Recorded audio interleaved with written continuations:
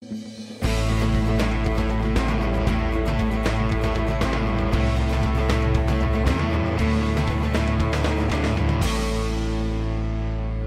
everyone and welcome inside the CIF.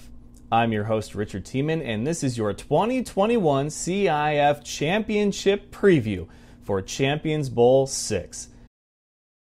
That's right, we are finally here. The stage is set. It will all come to a head this Saturday, July 17th at the Tony's Pizza Event Center in Salina, Kansas. Kickoff is at 6:35 p.m. The Omaha Beef will take on the Salina Liberty. Omaha lost to the Texas Revolution a few years back, and then Salina lost to the Duke City Gladiators in the last Champions Bowl played in 2019.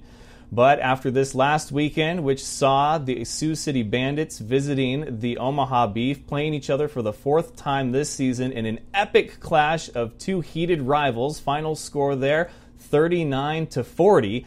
That put Omaha in the championship picture, but who would they face? The next night we saw the Dodge City Law take on the Salina Liberty, and Dodge City kept in the game for a good while until there was a costly turnover that ultimately put things out of reach as Salina cruised to a win 55-31 to secure that they would host Champions Bowl number 6. Salina enters this matchup at 10-1 overall, 9-1 on the regular season, and the Omaha Beef enter it at 7-4 overall, 6-4 on the regular season, and it was not easy for either team. This will be the third and final time that they meet, and it is for the championship. So my guest today for this championship preview comes as no surprise. We will be speaking with the two head coaches, head coach Marvin Jones of the Omaha Beef and Heron O'Neal of the Salina Liberty. So let's go ahead and preview Champions Bowl 6.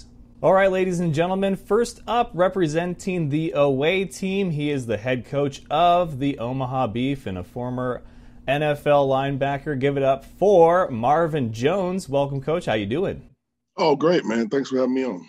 Yeah, it's a big game. It's the biggest game of the year for the league, and of course, a big game for you, which we'll talk about. But you know, I was going through both your career and Coach Heron O'Neal's career, and of course, he kind of got his championship jitters out of the way early with the Billings Outlaws, but has spent some time, you know, kind of trying to get back, and now he is back with Salina after appearing in the championship last year. But for you, you know, for people that don't know, you have been dealt kind of some not so great hands your early on coaching career with Colorado Crush and then with the Cedar Rapids Titans, but now with the Beef, you have ownership behind you that supports you, that lets you coach and make coaching decisions. And we're seeing the product here in the championship. The Omaha Beef have a chance to win their first one after 22 seasons of operation. How do you feel after seeing this all come together? Well, honestly, I feel like it's just another game. No, I'm just teasing. No, it's a great feeling. You know, like you said, I mean, early on, it's because I love working with football players. I love trying to help them. So I put myself in some not so good situations just because it gave me the ability to coach and to try and help these guys, in which I was able, you know, overall was able to do pretty good as far as helping guys move up. So I'm proud of it in that aspect, but it did kind of hurt me a little more on the coaching side, because at the end of the day, they don't care about anything but how your wins and losses look. And, you know, before I took this job, I, you know, spoke with Ricky. I said, hey, man, you know, if it's a great situation, I love to be a part of. And, you know, as long as I'm able to do things the way I need to do them, I have no issues. And we work fine with that. And it's worked. You know, I believe in what I do. I believe in how I practice. I believe in my philosophy.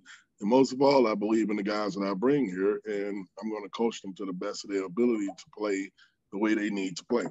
With you being, you know, the defensive coordinator and then interim coach for the Colorado Crush and then the head coach for the Cedar Rapids Titans, which did not have the best ownership group, as everyone in the indoor world knows, how did you not get detoured from your goal of being a coach? Like, what kept you in the game? Well, again, it was about the players. I mean, Colorado, we were able to move a player up to the CFL, and even in Cedar Rapids, despite how bad of an experience it was, we had 5 or 6 guys off that team go up to the CFL, XFL, and a couple guys drafted to the AAF. So those were the results of that and hard work. So that never deterred me, because the focus in many cases it's not about me a lot of the times. And that drive is just about, how can I help these guys? I mean, I've never had to experience what most of these guys did. I was a first round, 4th pick draft choice.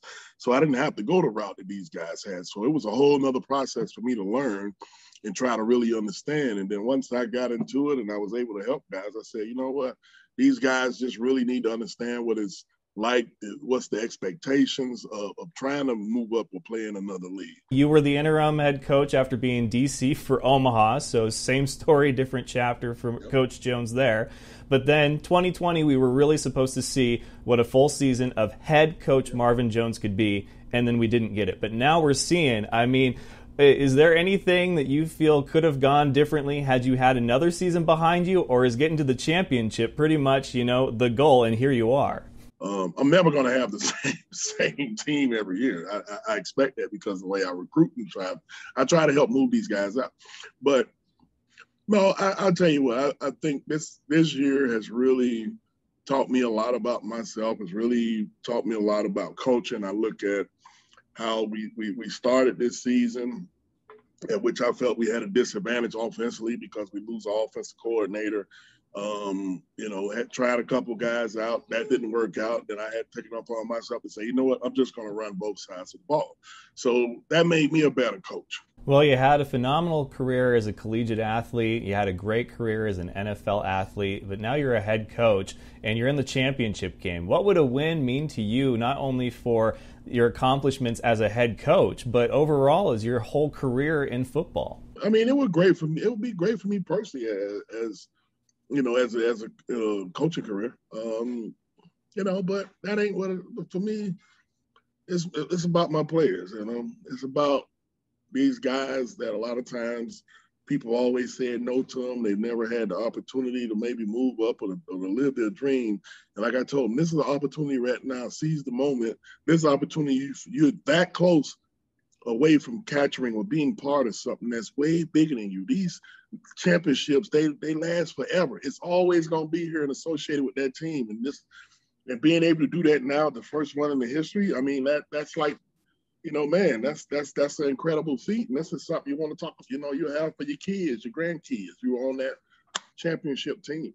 Well, you and the Salina Liberty find yourselves in what I'm calling a best-of-3 series. You played each other very early on in the season. In Salina, you lost there, and then they came back to Omaha, and they played you guys there later on in the season, and you guys got them there. So best-of-3, third one happens to be for the championship. What will it take to win this Saturday? Like I told my guys last night at practice, we haven't played our best ball, and that's what it's going to take to win a game like this on the road at Salina. I mean, they're a tough team at home. I mean, they got a great head coach. I mean, he's been there before.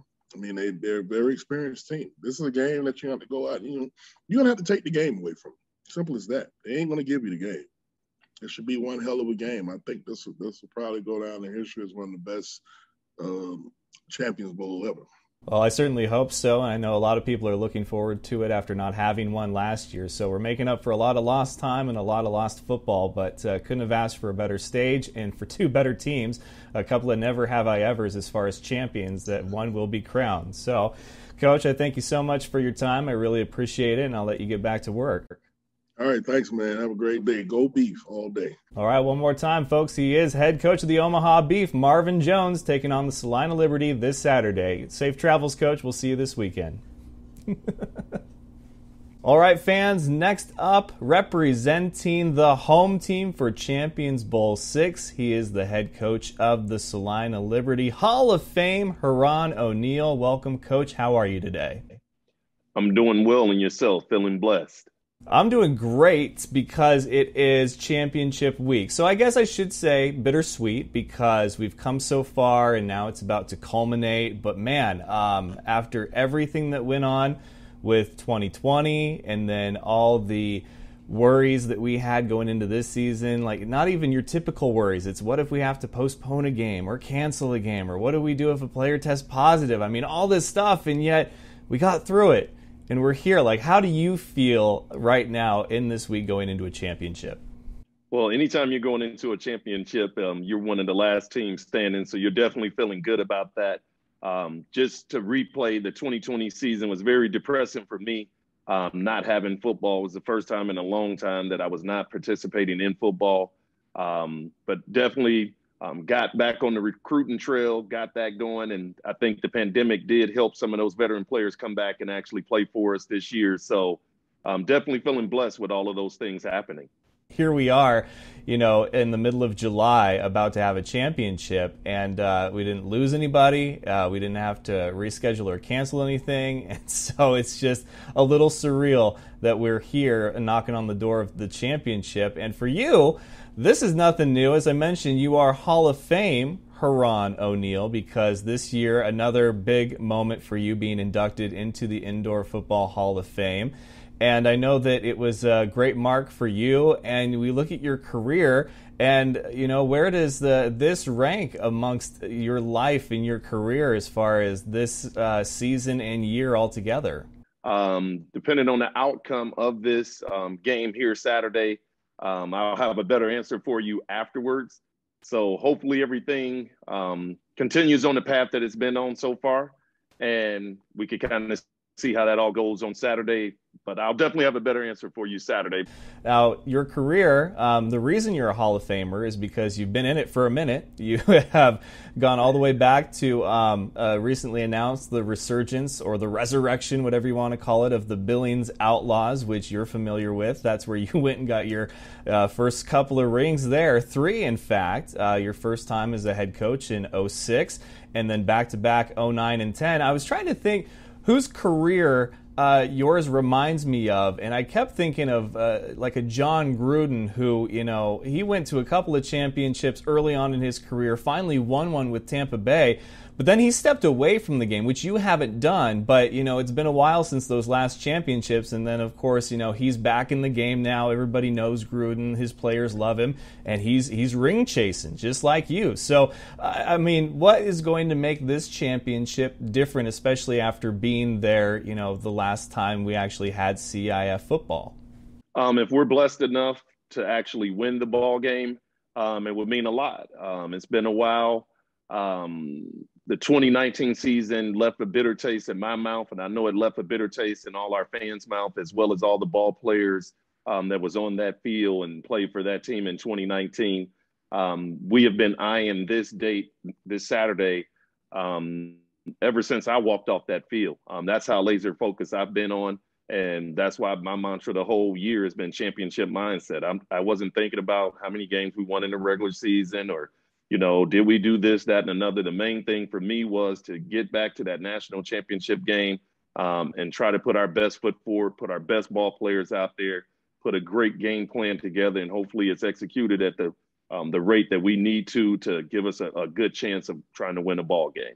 Yeah, your record, I looked it up, going into this game, 137-59. I mean, the goal is to always win more than you lose, but that is extremely impressive. And I saw in an article where you wanted to be a scout. Your agent said, hey, try out this indoor football coaching gig, and you're like, Casper, Wyoming? Well, now you're in Salina, Kansas. I don't know what the reaction was there, but you're going to be there for another 4 years. And if this season is any indication, pending the outcome of Saturday, Salina's in for 4 more years of greatness. How do you feel about your career and that quick pivot you took in Casper, Wyoming? I really thought it was a joke, but once I seen what was offered to me, because it really wasn't much money at all. And that's what these young kids don't understand, that I was getting paid what the players were getting paid to be the D coordinator, recruiting coordinator for the Wyoming Cavalry. So it's about taking an opportunity and having faith in yourself to try something new and giving your faith to the Lord and have him lead you the way that he wants you to go. I never thought in a million years in 2005 that I would still be coaching in 2021. I never dreamt anything like that. I never dreamt in 2006 that was my first time as a head coach, my first year as a head coach, and we go 16-1. You can't dream that type stuff up. So, I mean, to have all this happen to me and to have, all the many wins, some of the tougher losses, but the losses I learned from, the different people, the different players, the different coaches and support staff and owners that I've been associated with. It's been a great journey. And with me, being 46 now and not the young 30-year-old coming in wide-eyed and bushy-tailed, I'm definitely looking forward to these next 4 years here in Salina.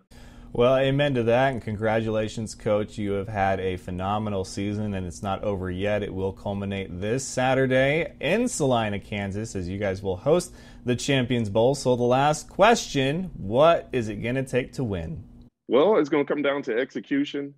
It's going to come down to players believing in one another, players playing for one another, putting it and landing on the ground, basically putting everything out there, leave everything on the field, understanding what the keys are that we focused on this week in practice, offense, defense, and special teams, understanding situational football, and continue to play like every game we played this year.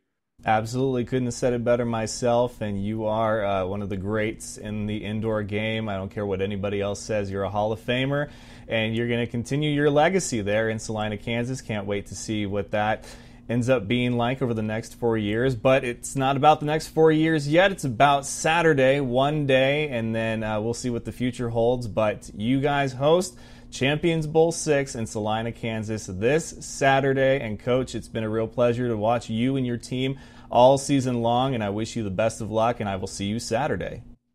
All righty. Thanks again, Richard. Yep, one more time for Hall of Fame, Heron O'Neal, head coach of the Salina Liberty. You take care, Coach. Have a good rest of your night. And one more big thank you to Coach Jones and Coach O'Neal for joining me on this championship edition of Inside the CIF. It's been an absolute pleasure to join you all each week as we previewed the biggest matchups all season long for the 2021 season. And don't forget, if you cannot attend this championship game, you can catch it live on the CIF Network channel on YouTube.com. But this should be a packed house, loud fans, and a lot of excitement and electricity in the air. It almost makes you wish that next season was right around the corner. But first, we must crown a new champion. Who will it be? You'll have to tune in and find out. So until next time, I'm Richard Tiemann, and this has been Inside the CIF.